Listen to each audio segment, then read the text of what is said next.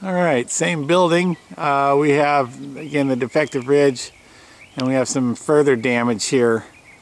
Looks like the wind has gotten to this side as well, and has exposed the subroof sheeting. It's OSB sheeting, and looks like we've got some more damage there. We're going to have to open that up a little bit and maybe replace some sheeting, felt paper, and then do the necessary repair to try to blend the material. Of course, we try to match the comp to the same general color, but due to fading and all the different manufacturers, it doesn't always match that well, although it'll match better than what someone else tried up there with a tan colored shingle.